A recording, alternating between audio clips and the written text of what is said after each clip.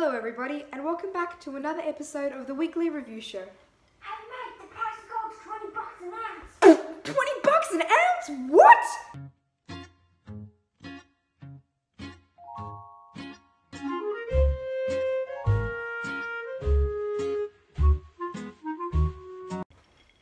Hello everybody, and welcome back. For those of you who are new to this series, this is the time where I sit down at the end of every week and just have a look at my investments during the week and how they've been doing, and some possible other options for buying with my drink. Alright, so we're going to head into the first part of today's video. As per usual, we're going to be taking a good look at precious metals, because those are a very steady way to preserve your wealth, and at the moment silver is viewed as a little bit of an investment. For more information about whether gold and silver is a good investment, or if it even is an investment, check out the video right there. Okay, so I'm going to head over to my trusty app that tells me everything I need to know about it. AGD Precious Metals. That's the app for this. Alrighty, so silver. Okay, so as you might have seen if you watched last week's video, up there, we did see silver, you know, a little sad. Where were we? We were sitting at about, what are we?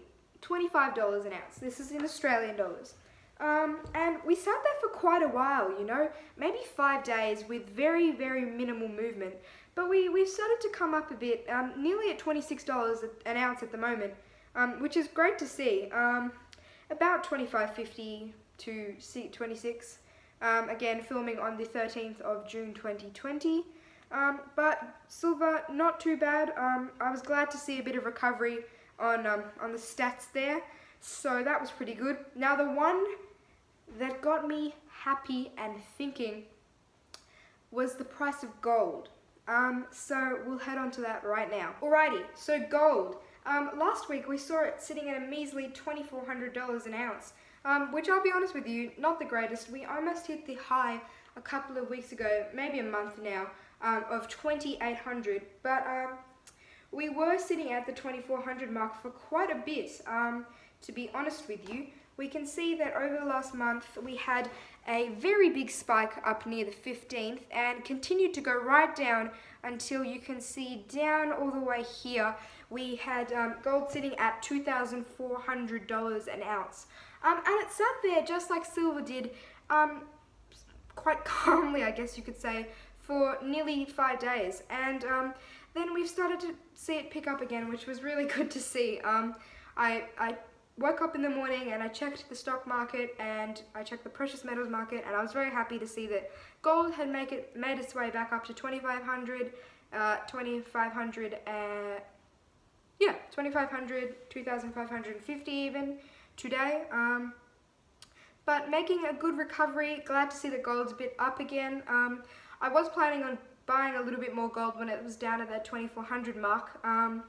But I will wait for it to go back down again so that we can see whereabouts it's sitting at. In terms of gold to silver ratio, which is essentially addressing how many ounces it takes of silver to buy an ounce of gold, pretty much at a slap bang 100, which means you would need 100 ounces of silver to buy an ounce of gold. Looking pretty good. The GSR, which is the gold to silver ratio, looking pretty low over the last couple of weeks or so, going from near 120 down to 100. So if you're thinking of getting into gold or silver, it's a good time to be getting in my opinion, given that gold is down at the 2,500 mark, rather than up high as we've seen it for the last, you know, couple of months or so. I would recommend getting some precious metals. They are a really good way to preserve your wealth. If you're an adult watching this, you've obviously got your super fund to worry about. Not worry about, you got the channel here. But yeah, I would recommend investing and buying some precious metals because they are a good way to store your wealth. As I've mentioned in previous videos, I view them as a way to preserve your wealth with some added bonuses. Given that silver is very undervalued at the moment, given that we've seen its all-time high at nearly 75 Australian dollars an ounce, and given that it's a fractional third of that price at the moment, there's obviously potential for silver. That's partially why I'm in it, because if we look at the 10-year mark, you can see where it spiked in 2011. So it has that potential there to spike. We will be addressing that in other videos, obviously, but I reckon we'll move on to the next segment now. But first, let us take some time to discuss the sponsor for today's video. That's right, today's video is sponsored by Investing for Kids. Now, Investing for Kids is an excellent YouTube channel that I would definitely recommend to all of you guys. It's essentially a channel where this young kid of about 13 years of age, I know, right, will sit down and he will discuss all different types of investing. That's right, precious metals, you know, the stock market, properties even. I think he's saying he's going to have some of those soon. But it's definitely a channel I'd recommend to you guys. It's my channel. Yeah, you're watching the video right now. But no, seriously guys, I'd recommend sticking around because my whole goal of this channel is to help you guys. I hope that I'm helping adults as well as kids, because my primary goal is to help anybody in need and to encourage kids my age to invest and to believe that there is hope out there and that there is ways to learn. I'm here to help, I'm here to learn, I'm here to teach, I'm here to do all that good stuff. So if you guys want to see some more awesome videos about all different types of investing, make sure to subscribe and stick around for future videos. Okay, let's head on to the next segment.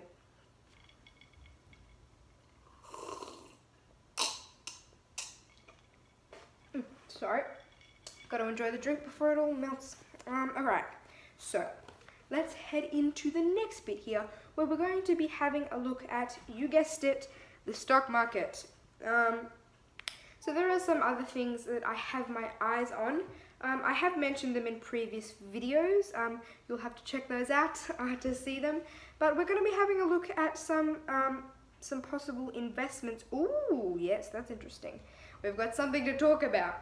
So one of the shares that I have my eye on at the moment is IVV S&P 500. So IVV is obviously the symbol for this if you're looking on the stock exchange.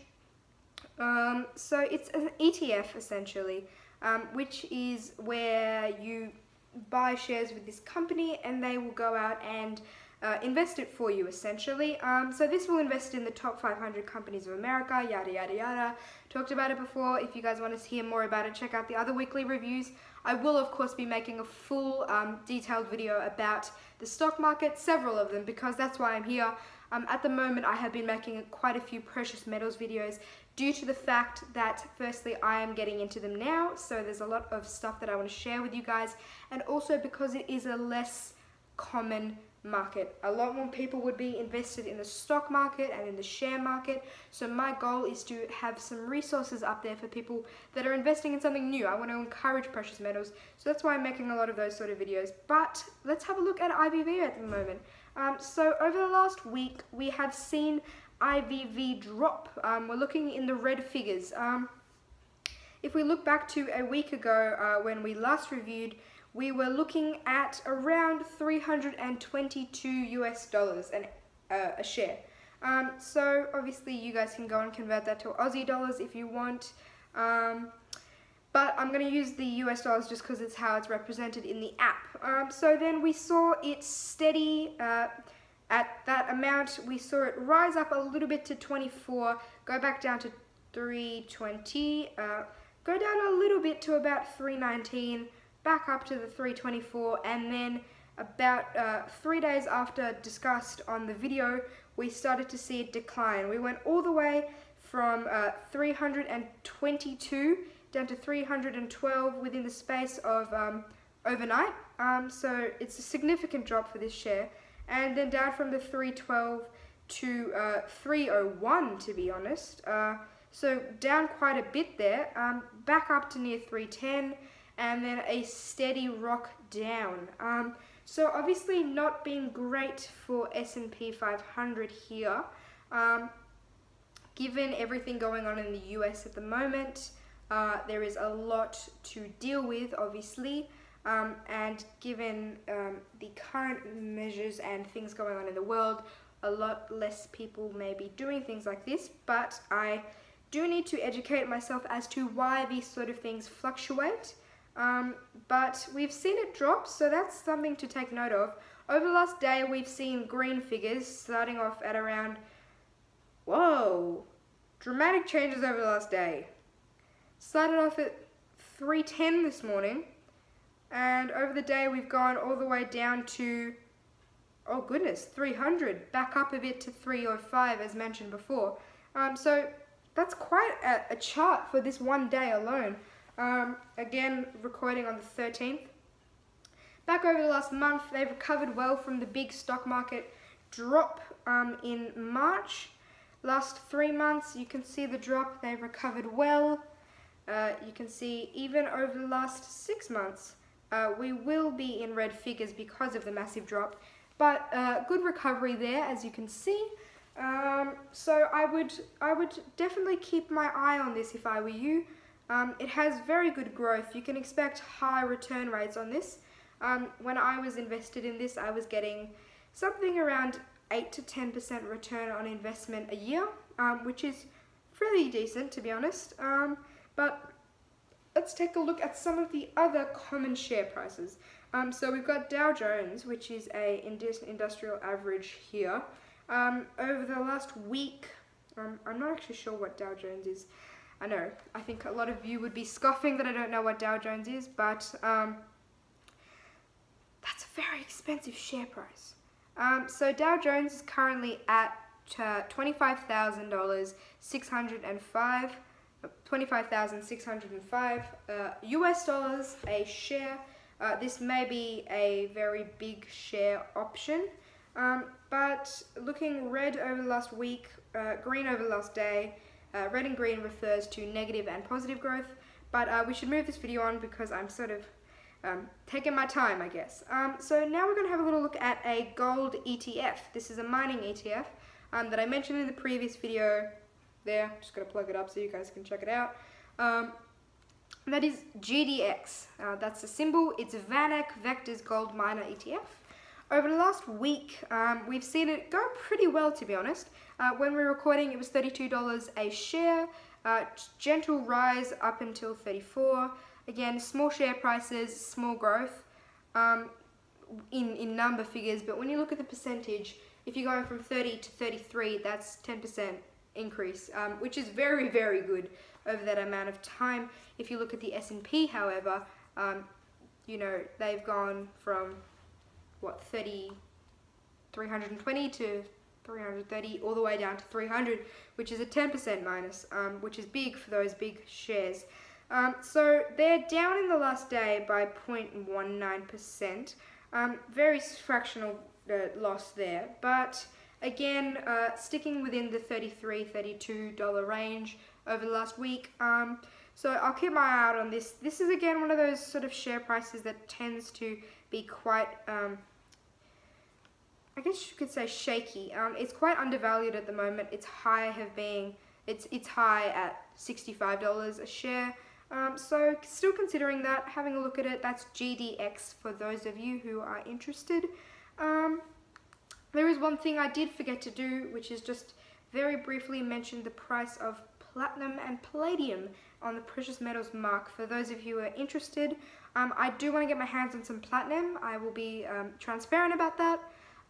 Just not sure where exactly to get a hold of it at the moment. So if any of you guys are a part of the Silver Stackers forum or anything like that, which I will link in the description, let me know in the comments if you have any recommendations or places that I can buy some platinum in Australia, hopefully local or online near me, because I do want to get a little bit of platinum because it is quite undervalued at the moment. So again, this is one of the fluctuating precious metals. I like gold over the past, you could say, month because it's been up and down a bit.